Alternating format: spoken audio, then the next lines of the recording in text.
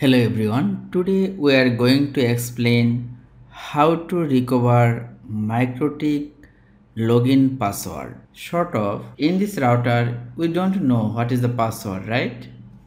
But there is a file where you can see what is the password of this router. Let's see how to see it.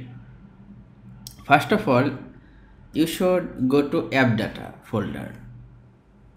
Then you should go to MikroTik, then WinBox, then you can see setting.cfg.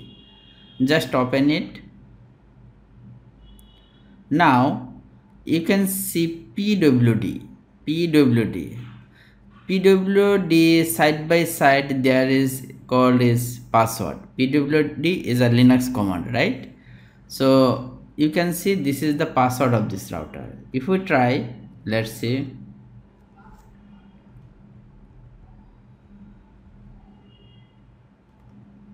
Now we can able to connect the router.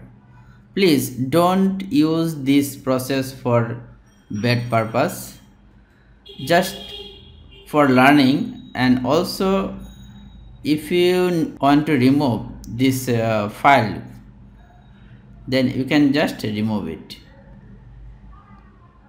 for security purpose.